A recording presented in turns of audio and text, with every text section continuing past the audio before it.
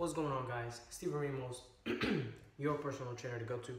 And today I'm going to be helping you guys. And this is not a video that's requested.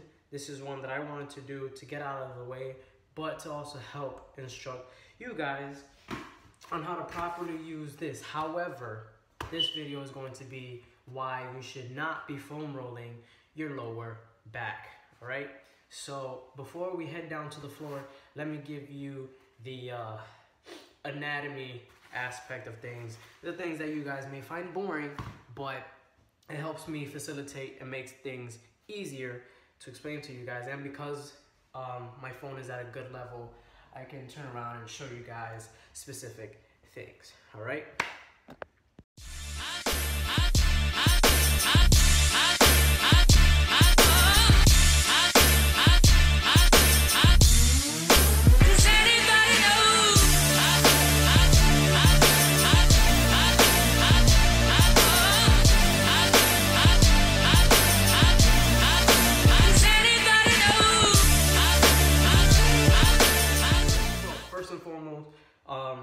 A foam roller is a great way to mobilize either your spine or to mobilize any soft tissue if you use it right.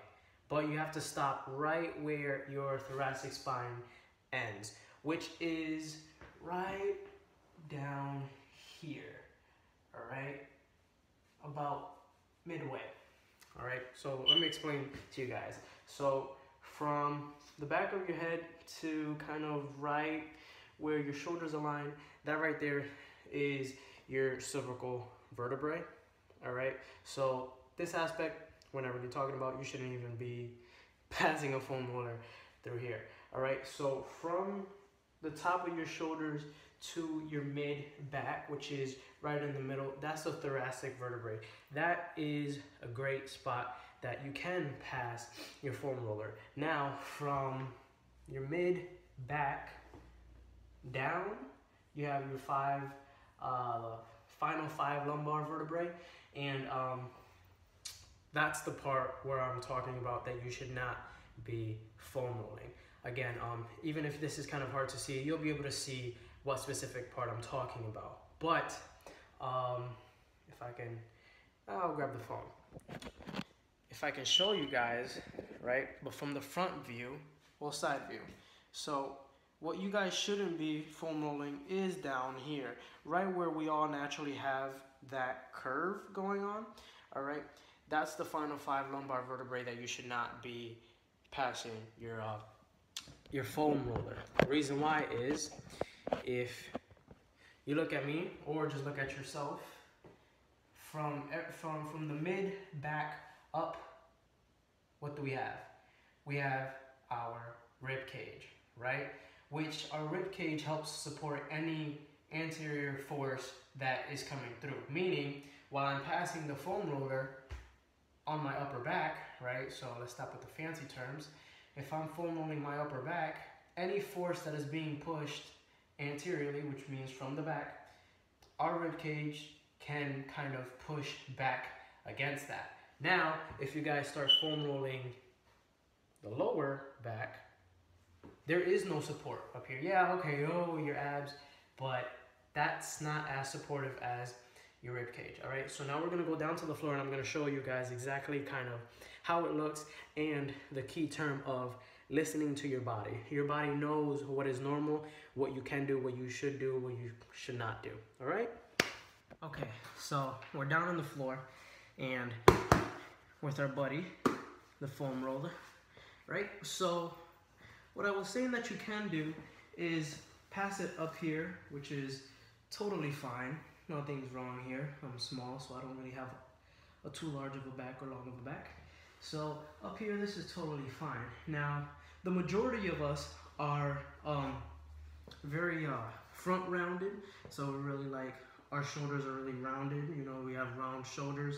So from sitting at a desk or anything. So we're normally, you know, we like sit like this. Now, the good thing about foam rolling your upper back is we actually get that extension that we want, all right, to, you know, fix our posture. So that is a great thing. Now, what I was talking about of listening to your body is once you scoop this little bad boy underneath your lower back, the first thing you should feel is your abs tightening.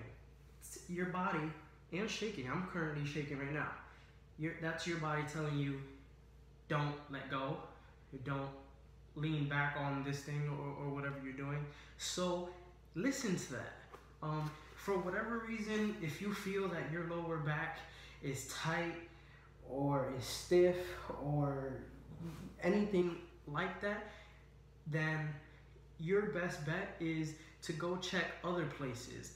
Meaning, try foam rolling other places like your hips or your quadratus or any other place that you can with a ball or with the foam roller. So you know, try your hip or your glutes or anything like that. Things that are acceptable to be foam rolling, because if you don't know what is causing the stiffness or the lower back pain or anything like that, and you have any case of any problem of your lower back, then you're just going to be making things worse.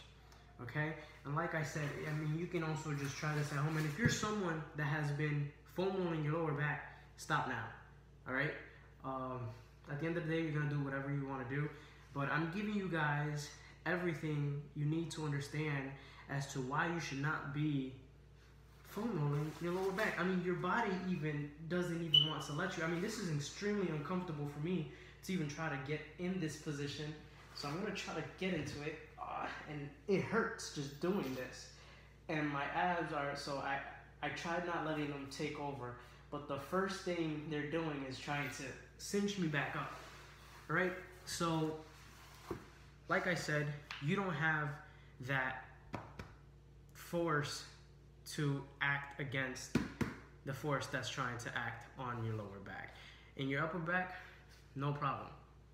Keep foam rolling it, because your rib cage helps support that anterior push that the foam roller is giving you. You don't have no support right after the mid back. So I hope you guys found this video helpful, not too confusing, and just stop foam rolling your lower back, guys. Let's have common sense. And if someone in the gym told you you should foam roll your lower back, tell them they should foam roll their life and roll away from the gym. All right? So, Steven Ramos, your personal trainer to go to, and comment, like, share, and subscribe.